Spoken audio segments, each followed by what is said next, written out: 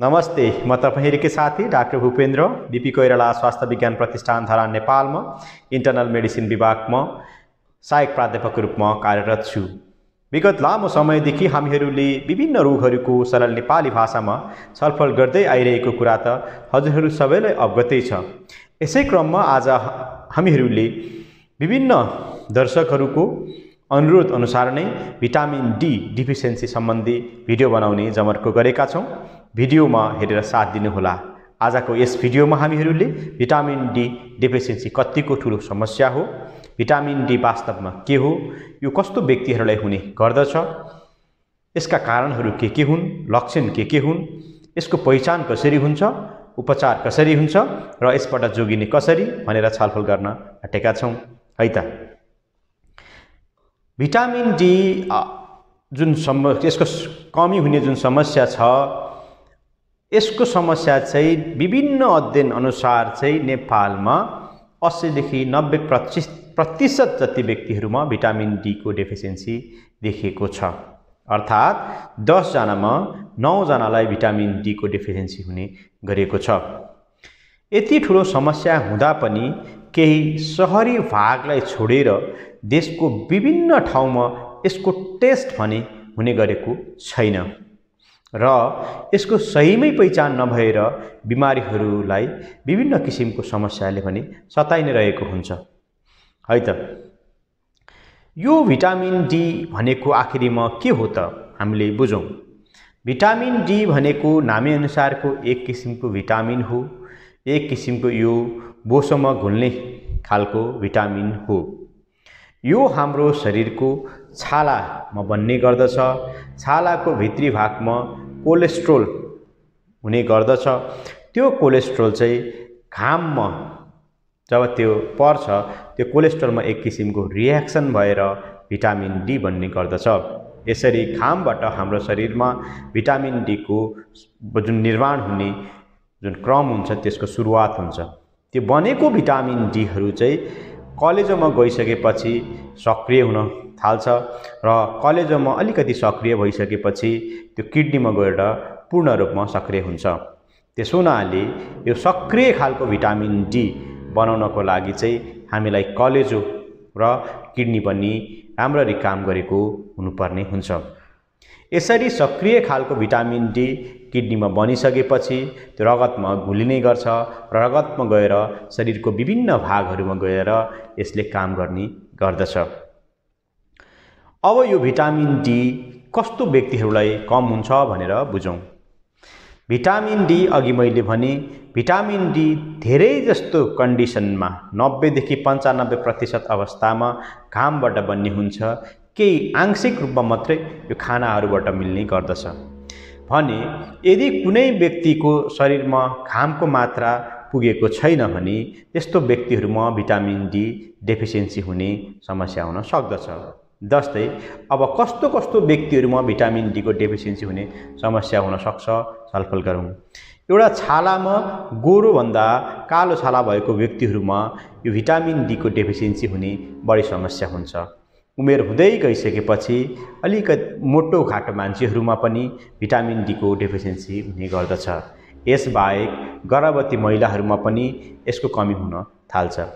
अनि कुनै यस्तो पेशा हुन्छ जहाँ हामी प्राय जस्तो भित्रै बसेर काम गर्ने पेशाहरू हुन्छ। जस्तै नेपालमा देखिएको त्यस्तो खालको पेशाहरूमा अफिसमा काम गर्ने व्यक्तिहरू होस् अथवा बैंकिङमा काम गर्ने स्टाफहरू होस्, उहाँहरू चाहिँ प्राय जस्तो चाहिँ कोठाभित्रै बस्ने भएको हुनाले उहाँहरूलाई भिटामिन डी को डेफिसियन्सी हुने समस्या ज्यादा देखिन सक्छ। त्यसबाहेक सनस्क्रिन धेरै लगाउने र चिसो वातावरणमा धेरै बस्ने व्यक्तिहरूमा पनि भिटामिन डी को डेफिसियन्सी हुने सम्भावना बढिरहन्छ। फेरि एकचोटि दोहोऱ्याउँ। कालो छाला भएको, धेरै उमेर भएको, मोटो घाटो मान्छे, सधैँ भित्रै बसेर मात्रै काम गरिराख्ने र चिसो वातावरणमा बस्ने यी खालका व्यक्तिहरूमा भिटामिन डी डेफिसियन्सी हुने सम्भावना एकदमै अधिक मात्रामा रहन्छ। है त अब जाउँ यो भिटामिन डी डेफिसियन्सी किन हुन्छ भनेर।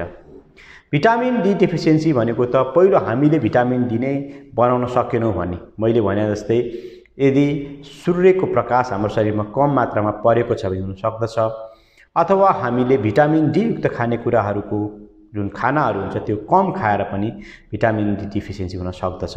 यसबाहेक कुनै पनि व्यक्तिको कलेजो अथवा मृगौला खराब छ भने पनि ती खालका व्यक्तिहरूमा भिटामिन डी डिफिसियन्सी देख्ने सम्भावना बढी हुन्छ र भिटामिन डी डिफिसियन्सीको अर्को कारण भनेको कलेजो रोग तथा मृगौला रोग पनि हो। यसबाहेक विभिन्न किसिमका दबाईको कारणले गर्दा पनि भिटामिन डी डेफिसियन्सी देखिएको छ।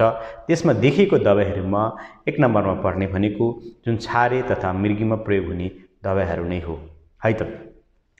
अब यो कुरा जानकारी पाइसकेपछि भिटामिन डी डेफिसियन्सीको लक्षणहरू चाहिँ के हुन्छ भनेर बुझौँ। लक्षणहरू चाहिँ कतिपय बिरामीमा चाहिँ यो टेस्ट गरेपछि मात्रै थाहा हुन्छ, यसको कुनै लक्षण हुँदैन भने कतिपय बिमारीहरूमा चाहिँ शरीरमा जिउ दुख्ने, विशेष गरी शरीरको माथिल्लो भागमा गर्दन दुख्ने, हातहरू दुख्ने, तिग्राहरू दुख्ने र ढाडहरू अत्याधिक रूपमा दुख्ने, पिडुला फर्किने, यस्ता खालका समस्याहरू भइरहेको हुन्छ। यी खालका समस्याले डाक्टर साहब मेरो जिउ दुख्छ, ढाड दुख्छ भनेर गइराख्नुहुन्छ।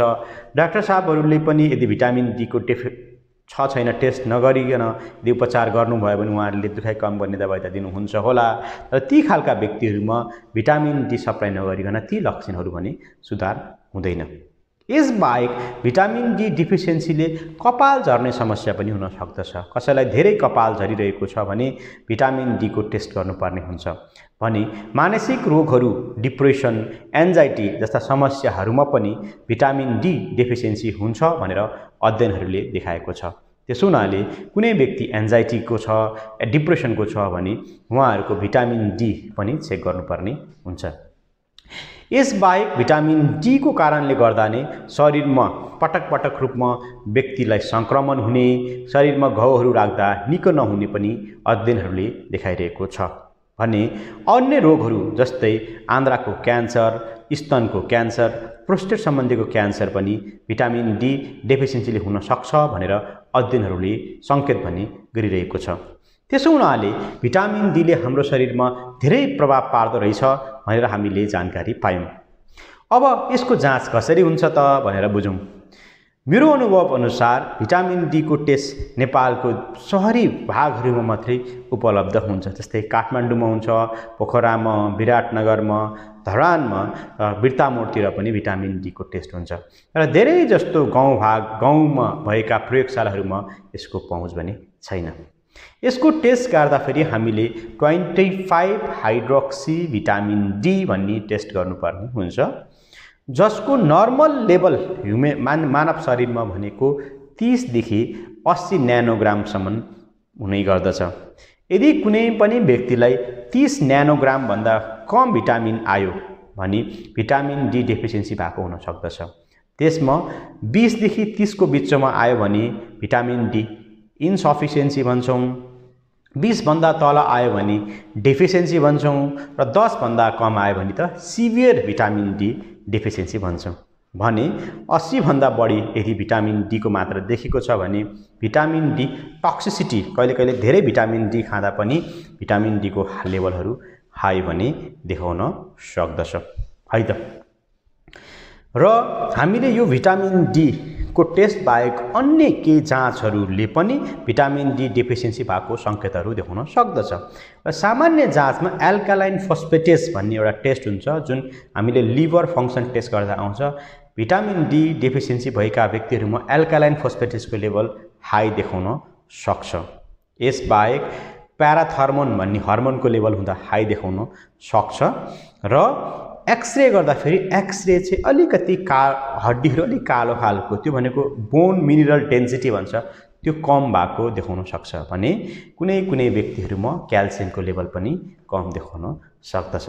त्यसो हुनाले कुनै व्यक्तिमा यो अल्कालाइन फोस्फेटेज भन्ने इन्जाइम बढी भएको छ भने चाहिँ कतै भिटामिन डी डेफिसियन्सी भयो कि भनेर सङ्केत पनि दिन्छ त्यसले है त। अब जाउँ उपचारतर्फ। उपचारमा हामीले पहिलो कुरा भिटामिन डी जुन हुन्छ यो कुनै कुनै खानेकुरामा हुन सक्छ, जस्तै यो च्याउमा हुन सक्दछ र यो माछाहरूमा पनि हुन सक्दछ। कतिपय जस्तै खानेकुरा दुधहरूमा, दहीहरूमा भिटामिन डी मिश्रित हुन्छ। त्यस्तो खालको खानेकुराहरू खाँदाखेरि भिटामिन डी बन्न सक्छ। यसबाहेक भिटामिन डी को मात्रा कमी हो भने भिटामिन डी को ट्याब्लेटहरू, क्याप्सुलहरू अथवा कहिले पुरियाहरू पनि नेपाली बजारमा सर्वत्र उपलब्ध छ र ती खालका पुरियाहरू चाहिँ डाक्टर साहबहरूको सल्लाह अनुसार चाहिँ लिनुपर्ने हुन्छ। र लिँदाखेरि चाहिँ हामीले विभिन्न डाक्टर साहबहरूले विभिन्न प्रणाली अनुसार यो दबाई दिनुहुन्छ र कम्तीमा तपाईले यदि भिटामिन डी भएको हो भने 6 लाख इन्टरनेसनल युनिट पुग्ने गरी नै भिटामिन डी को सेवन गर्नुपर्ने हुन्छ। त्यो भनेको 60,000 को क्याप्सुल अथवा ट्याब्लेट पाइयो भने त्यो 60,000 को क्याप्सुललाई प्रत्येक हप्ता 10 देखि 12 हप्ता गर्दा टोटलमा त्यो 6 लाख जति हुन पुग्छ। त्यसरी नै हामीहरूले दिन्छौँ। 60,000 को क्याप्सुल अथवा ट्याब्लेटलाई यो हप्ता खाने, त्यसै अर्को हप्ता खाने, त्यसै अर्को हप्ता खाएर यसरी दिन्छौँ र त्यस पश्चातमा चाहिँ हामीहरूले बिरामीलाई मेन्टेनेन्स डोज पनि केही समय चाहिँ दिनुपर्ने हुन्छ। यो दबाई कसरी खाने भनेर चाहिँ हजुरहरूले आफ्नो डाक्टर साहबहरूसँग नै छलफल गर्नुपर्ने हुन्छ। र मेरो अनुभव सुन्नुहुन्छ भने यदि भिटामिन डी डेफिसियन्सीले गर्दा जिउ दुखेको पेसेन्टहरू मेरो ओपिडीमा आउनुभयो भने भिटामिन डी उहाँहरूलाई दिइसकेपछि धेरै बिमारीहरूले शरीर फ्रेस भएको र दुखाइ कम भएको अनुभव गर्नुहुन्छ है त। अब जाउँ बस्नेतर्फ। बस्नको लागि हामीले कम्तीमा पनि घाममा केही बेर 5 देखि 10 मिनट जति चाहिँ 10 बजेदेखि 2 बजेसम्म बिचको घाममा बस्दा राम्रो। धेरै घाममा बस्दा पनि घामको पनि आफ्नै खालको समस्या हुने भएको हुनाले दिनभरि घाममा बस्ने भनेर चाहिँ कुनै पनि स्वास्थ्य सम्बन्धी सङ्घ संस्थाले भन्दैन, तर सकिन्छ भने 5-10 मिनट चाहिँ घाममा बसेको राम्रो हुन्छ। र यो भिटामिन डी युक्त खानेकुराहरू माछाहरू भयो, दुध भयो र यो च्याउहरू भयो, त्यसको खानेकुराहरू हामीले बढी गर्नुपर्छ। धेरै जस्तो विदेशी मुलुकहरूमा चाहिँ सानो बच्चादेखि नै भिटामिन डी सप्लाई गर्ने हुन्छ र त्यो भिटामिन डी सप्लाई गर्छ, त्यो बच्चाहरूलाई दिने गरेको छ। तथापि नेपालमा त्यस्तो प्र्याक्टिस पनि देखिएको छैन। र यसबाहेक पनि यदि भिटामिन डी कमी भएको हो भने हामीले भिटामिन डी चाहिँ डाक्टरको सल्लाह अनुसार लिनुभयो भने भिटामिन डी डेफिसियन्सीको कारणले गर्दा हुने विभिन्न समस्याबाट हामी जोगिन सक्दछौँ। हस् त, आजलाई यति नै। भिटामिन डी सम्बन्धी मैले केही जानकारीहरू तपाईलाई दिएँ। तपाईहरुमा केही नबुझेका, केही प्रश्नहरू गर्न मन लागेका हुन सक्छन्, त्यसलाई कमेन्ट बक्समा राख्नुभयो भने तपाईहरुको कमेन्टलाई मैले प्रत्येक शुक्रबारको दिन भिडियो बनाएर एन्सर दिने गरेको छु। त्यो तपाईहरु सबैलाई थाहा छ। राखिदिनु होला। डाक्टर साथी युट्युब च्यानल तपाईं एक्लै हेरेर मात्रै पुग्दैन। सम्पूर्ण नेपालीहरू, नेपाल भित्र रहेका, नेपाल बाहिर रहनुभएका नेपालीहरूमा यस च्यानलबाट दिने जुन इन्फर्मेसन छ त्यो पुग्नुपर्छ भन्ने हाम्रो जुन उद्देश्य र इच्छा रहेको छ, त्यसलाई तपाईहरूले साथ र सहयोग गर्नुहुन्छ होला भन्ने आश गरेको छु। सब्स्क्राइब बटनमा प्रेस गर्न नभुल्नुहोला, शेयर गरिदिनु होला र लाइक गर्न पक्कै पनि नभुल्नुहोला। यति भन्दै आजलाई म बिदा दिन हुन चाहन्छु। तपाईको साथी डाक्टर भूपेन्द्र।